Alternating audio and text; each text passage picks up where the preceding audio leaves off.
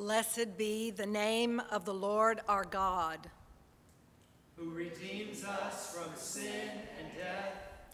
From us and for our salvation, Christ became obedient unto death, even death on the cross.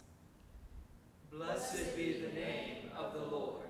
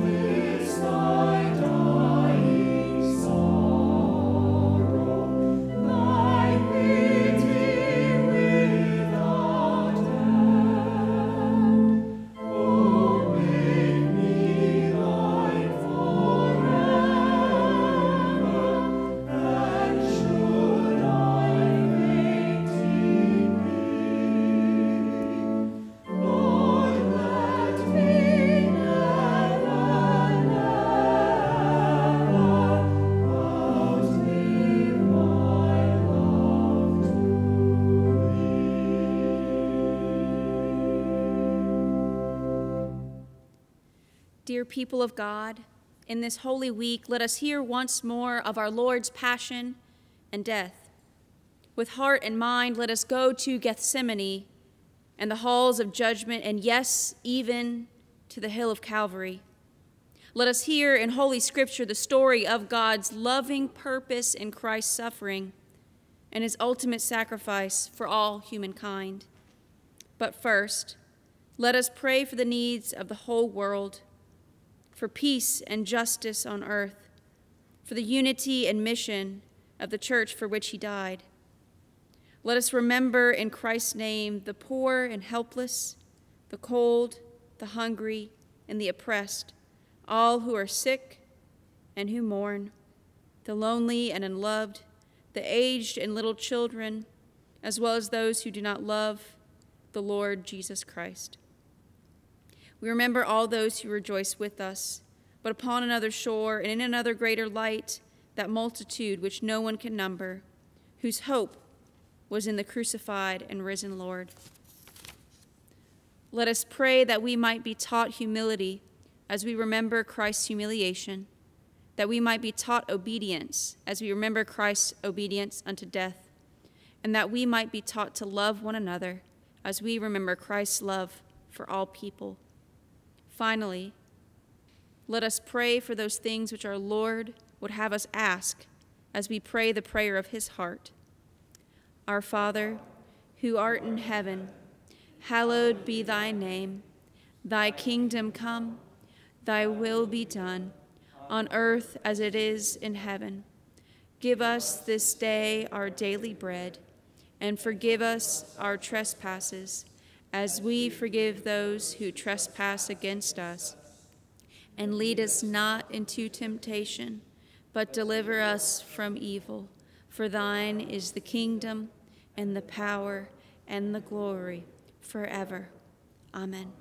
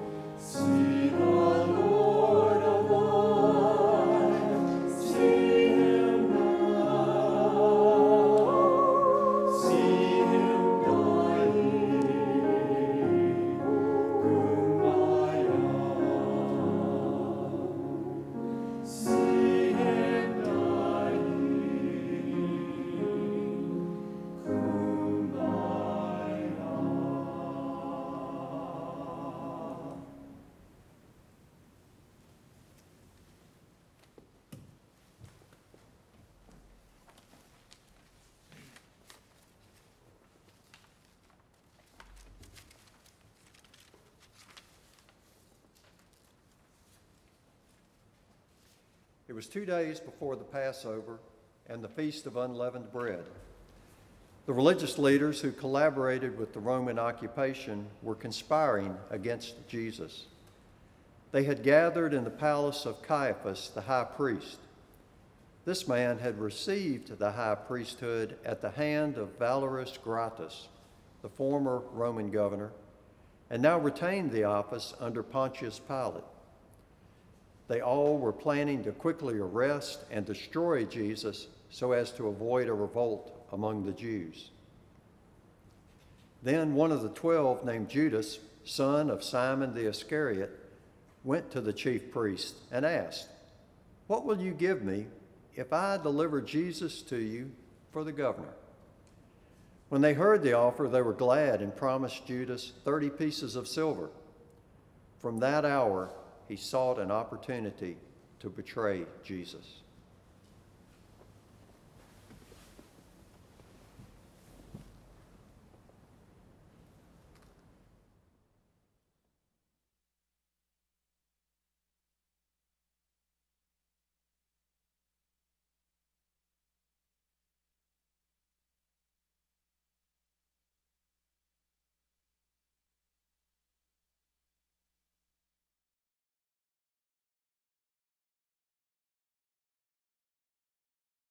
At the beginning of the feast, when the Passover lamb was sacrificed, the disciples of Jesus approached him and asked, "Where do you wish us to prepare the Paschal meal?"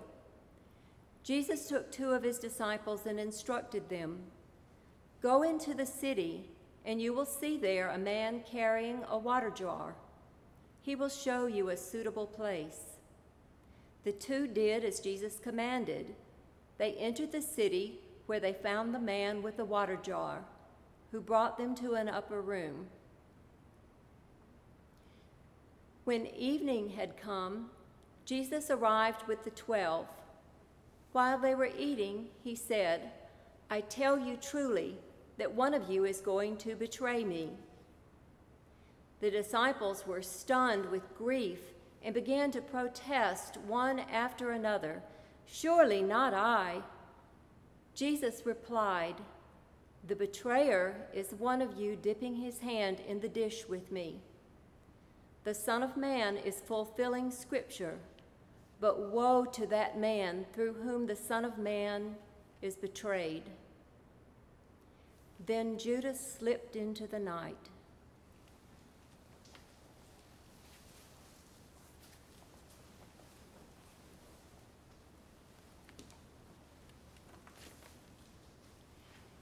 As they were eating, Jesus took bread.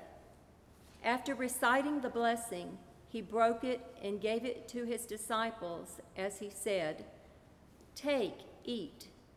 This is my body." Then taking the cup with a traditional blessing, he gave it to his disciples as he said, "This is my blood of the covenant, which is being shed for many. I tell you in truth that I shall not drink again for the fruit of the vine until that day when I drink it fresh in the kingdom of God." Having sung a hymn, they left the city for the Mount of Olives.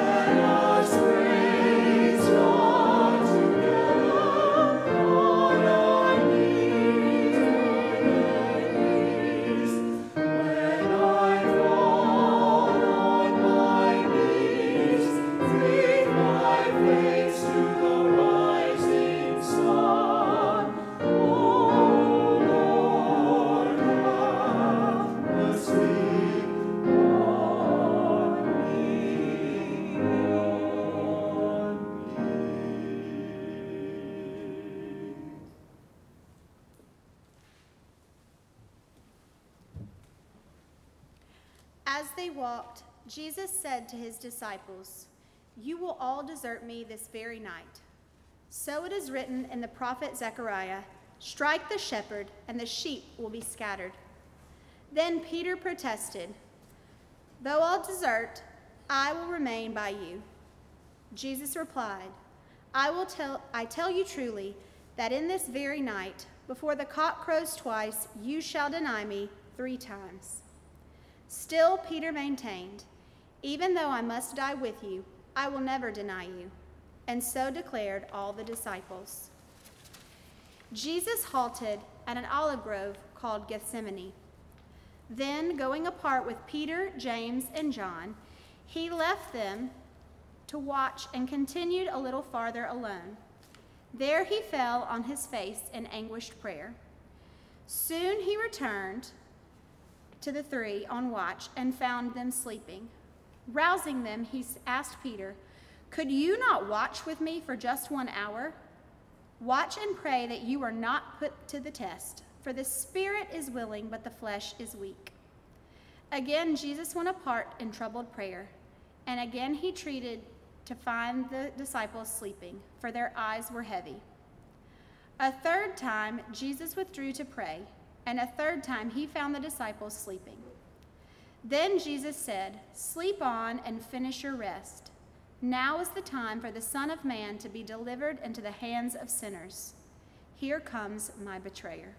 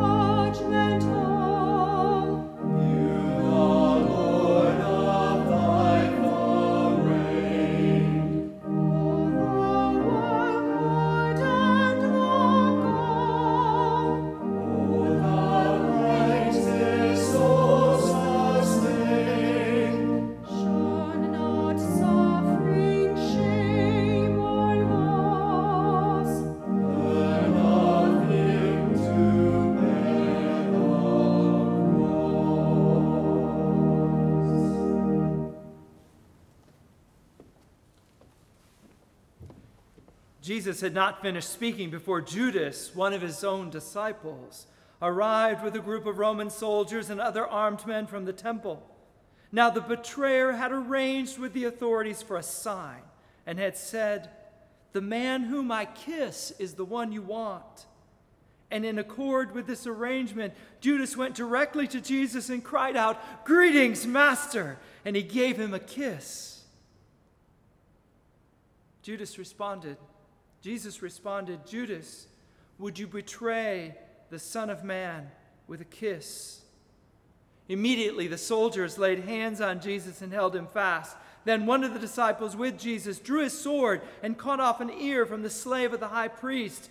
But Jesus said to him, "Sheathe your sword. All who take up the sword will perish by the sword.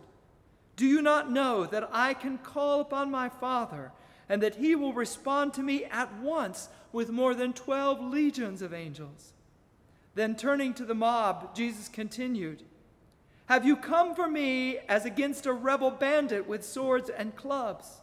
Why did you not seize me in the temple where I sat teaching day by day? Were you so afraid of the religious authorities that you must come for me by stealth? Nevertheless, your actions are fulfilling the words of the prophets." Then all his disciples forsook him and fled.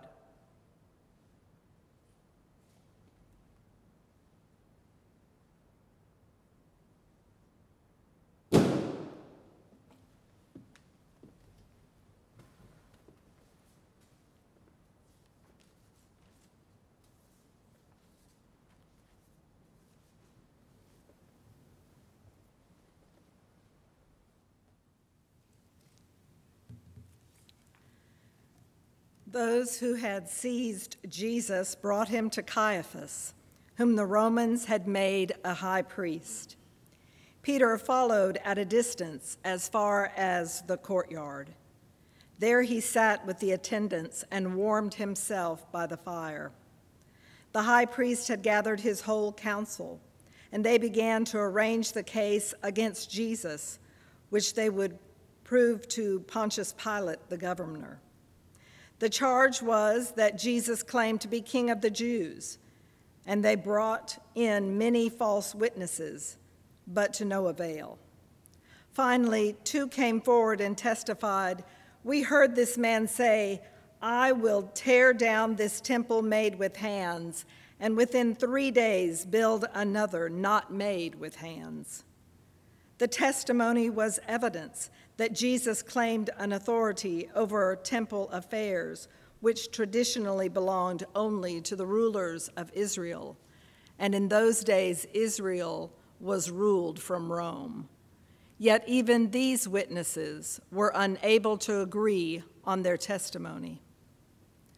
Finally, Caiaphas stood up and examined Jesus directly. "Have you no answer to these charges?" demanded the high priest. Jesus remained silent and answered nothing. Then the high priest put the question of kingships in terms of the royal titles, anointed and Son of God. "Are you the anointed one, the Son of Man?" Then the high priest turned and said, "What need have we of witness? He has condemned himself." They all concurred that Jesus was indeed worthy of death. Then those holding Jesus began to spit on him. They covered his face and were striking him as they taunted him and said, "O anointed one, prophesy who it is who is striking you."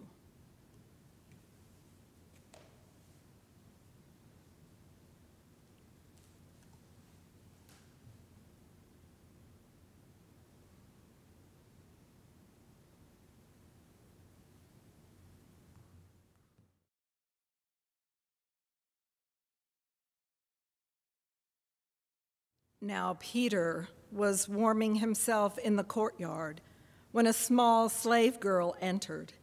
She confronted Peter and said, "You also were with this Jesus the Nazarene." Peter quickly gave a denial. "I do not know what you are talking about," he replied, and went outside into the gateway. Meanwhile, the cock crowed. The slave girl followed Peter out and said to the bystanders, "This man is one of them." Again, Peter denied knowing Jesus. After a little while, the bystanders said directly to Peter, "Surely you are one of them, for you speak with a Galilean accent." Then Peter began to swear with an oath, "I do not know this person of whom you are speaking." But the cock interrupted him as it crowed for the second time. Immediately Peter remembered how Jesus had said to him, "Before the cock crows twice, you will deny me 3 times." He went out and wept bitterly.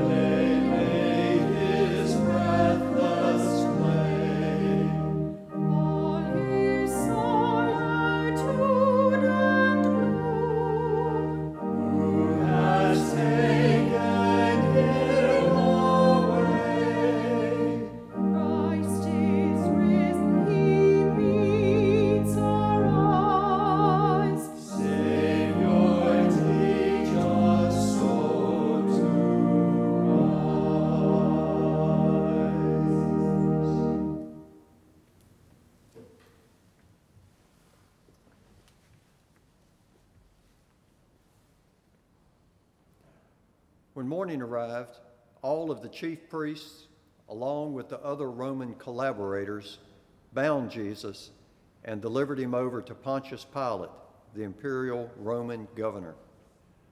When Judas saw what was happening, he knew that Jesus was doomed, and he repented. He returned the 30 pieces of silver to the chief priest and confessed, "I have sinned in betraying innocent blood." "What is that to us?" they responded. "That is your affair." Judas threw down the 30 pieces of silver in the temple. Then he went out and hanged himself.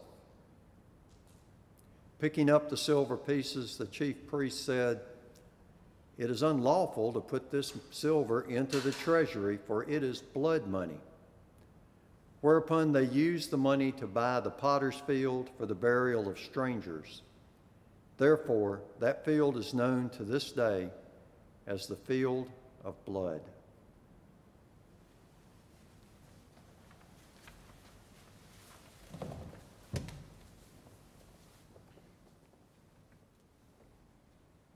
Jesus stood before the Roman governor as the accusers made their charge. "We found this man perverting our nation," they said. "He was forcing us to pay taxes to the emperor and proclaiming himself anointed king." The governor asked, "Are you the king of the Jews?" Jesus answered, "You have said so." The chief priests were accusing him of many things. Therefore Pilate again spoke to Jesus, "Have you no answer to give?" He asked, "Look at how many accusations they are making." Jesus astonished Pilate by remaining silent.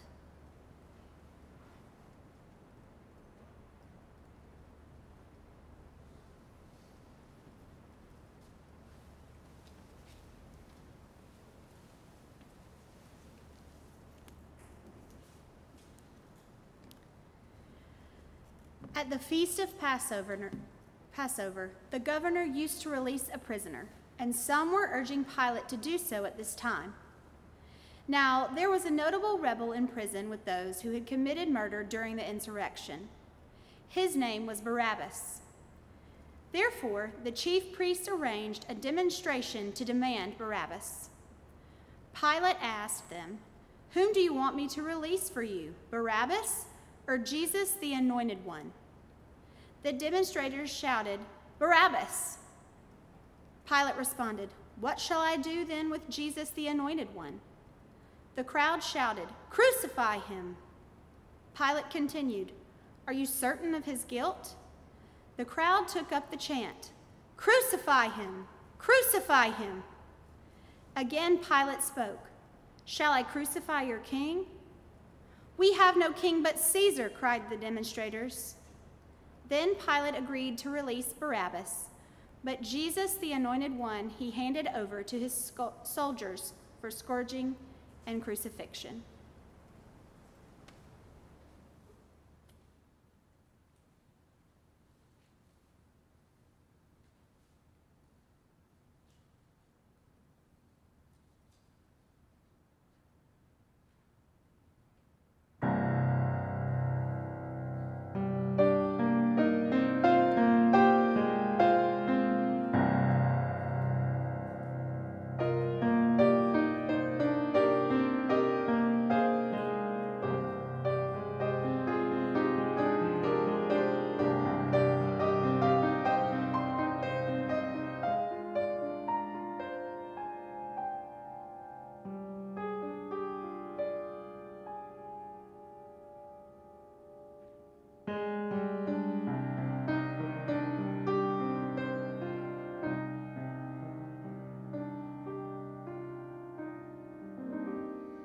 Wasn't it a pity and a shame?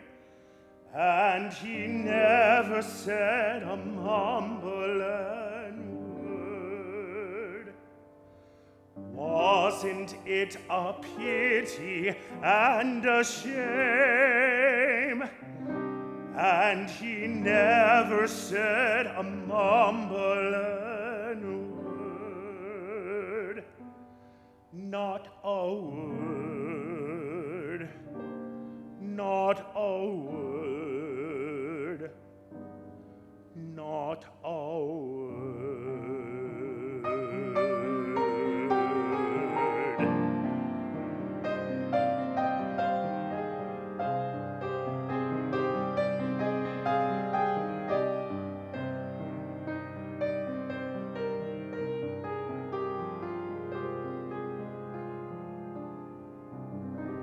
They pierced him in the side, and he never said a mumbling word. They pierced him in the side, and he never said a mumbling word. Not a word, not a word, not a word.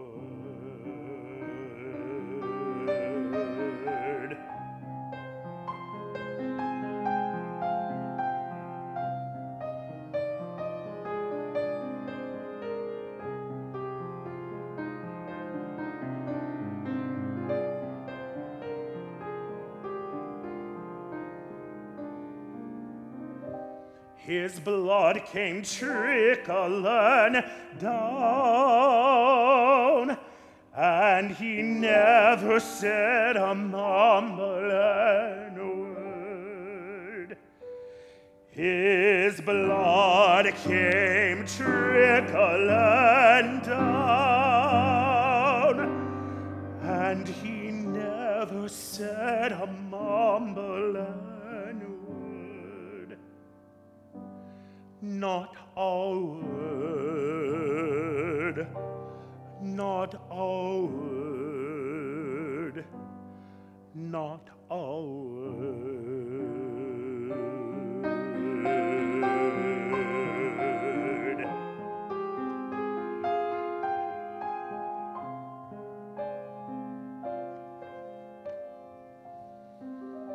He bowed his head and died, and he never said a mumbling word. He bowed his head and died, and he never said a mumbling word. Not a word, not a word, not a word.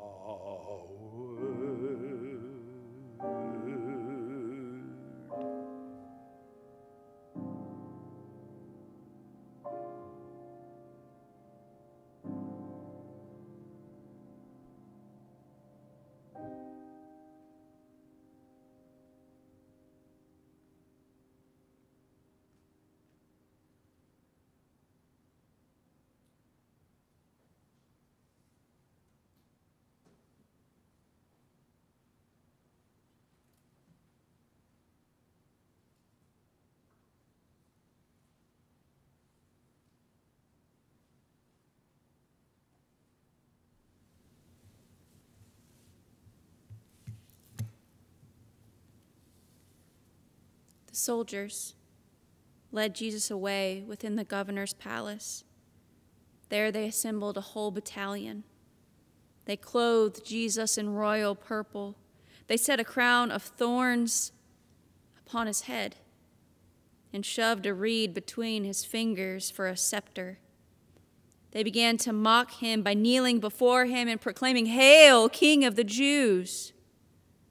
They also spat upon him and smote him on the head with a stick. Then, after mocking him, They took away the purple robe, returned his own clothes, and brought him out to crucify him.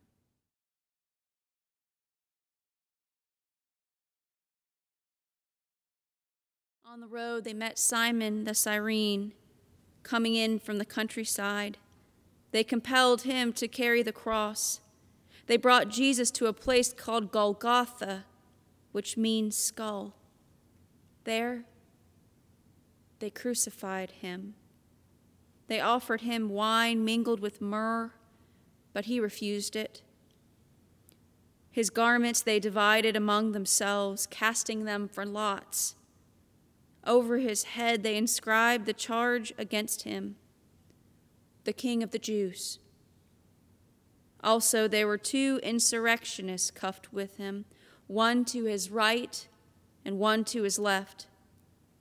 Those who passed by were shaking their heads in scorn and saying, "So you would destroy the temple and rebuild it in 3 days? Save yourself. Come down from the cross." Likewise, the priestly collaborators mocked him as they said to one another, "He saved others. Himself he cannot save. Let the Anointed One, the King of Israel, come down from the cross that we may see and believe." Even the 2 crucified with him reviled him.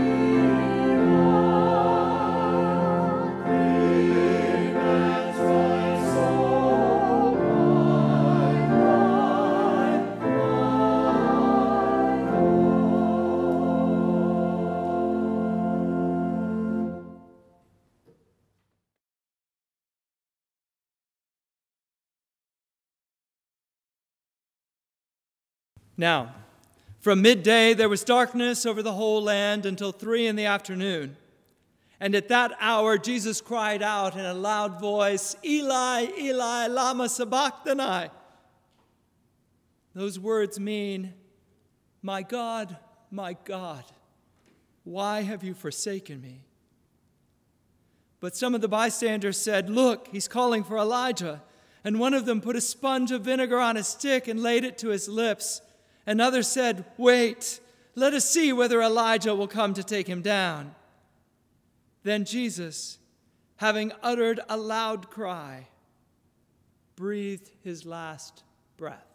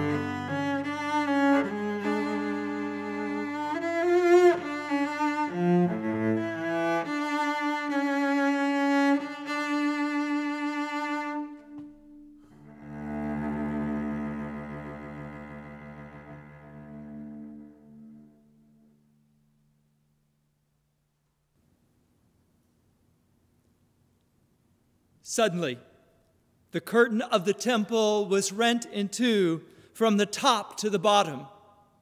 And those bystanders standing near and the centurion said, "Surely this man was the Son of God."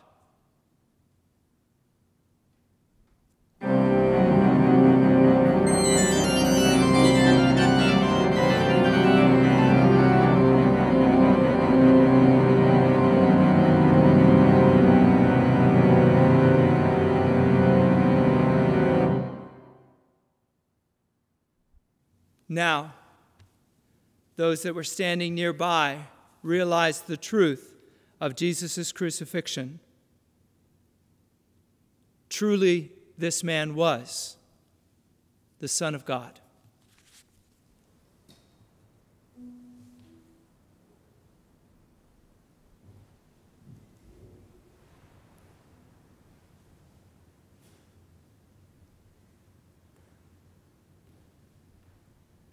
Were you there when they crucified my Lord? Were you there when they crucified my Lord?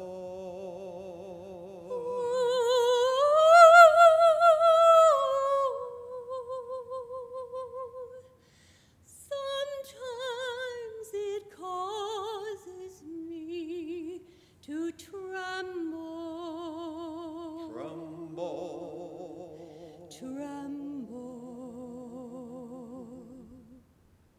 Were you there when they crucified my Lord? Were you there when they laid him in the tomb? Were you there when they laid him in the tomb?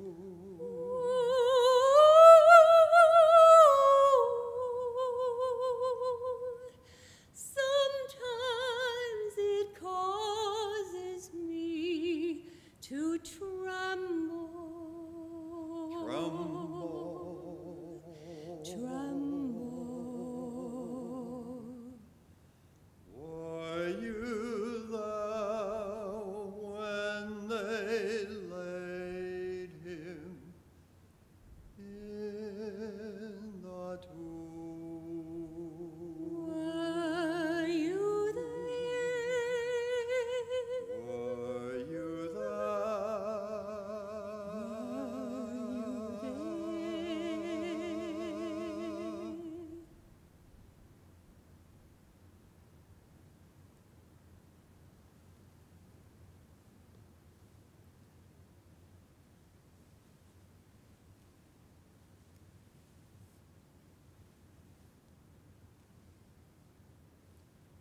May Jesus Christ, who for our sake became obedient to death, yes, even death on a cross, keep you and strengthen you this night and forevermore. Amen.